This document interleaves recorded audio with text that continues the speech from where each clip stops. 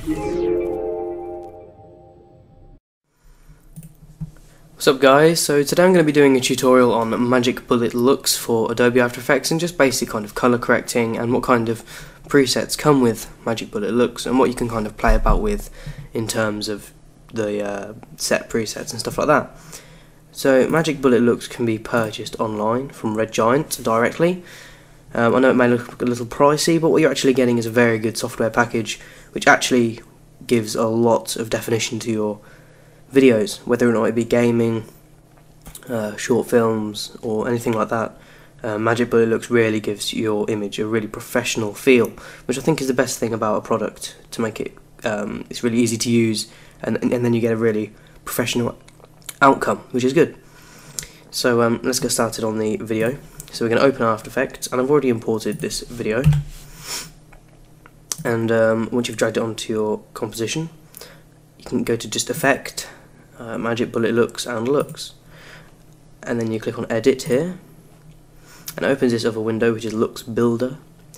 And if you just hover over this part here, you've got all these looks, and as you can see there's a lot to choose from. I mean, I like to stick to the popular film section, which are really nice, and you can use like Blockbuster, and you can see already that it gives your image a lot of depth and a lot of, you know, real potential if you'll be making, say, a short film or a music video or anything like that, or even if you're making a montage or a Call of Duty video. Just this software just makes everything look a lot more diverse and a lot more interesting. So I mean, you get all these different settings. You've got bronze, aggressive, and I'm just going to click through some of them so you guys can see what you kind of get with the package.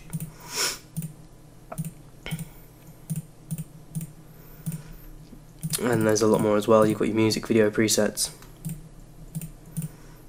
but all of these settings are really nice. And if there's anything particularly you don't like on your the preset given, you can just click on these little bits here, like diffusion, vignette, lift, gamma, range, saturation, etc. And you can just play about with the settings here. So you can change the strength of the vignette, you can change the exposure compensation, change the spread, and just things like that really, like the radius of it. And I think all these nice kind of tools are really useful and can really help you out when editing your videos, and they can give such a nice effect. I just wanted to make this tutorial really because I know that a lot of people are going into filmmaking and stuff like that, so I think it's a nice thing to have, to get this software, because it does make your stuff look a lot more professional.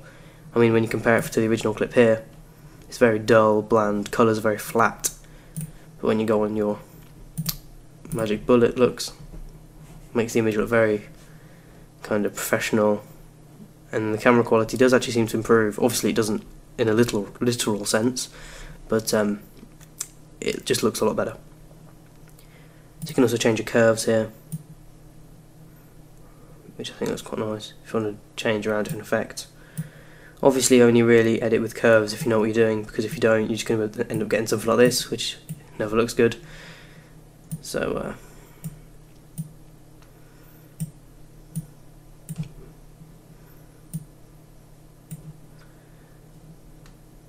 anyway, yeah, so that's Magic Bullet looks.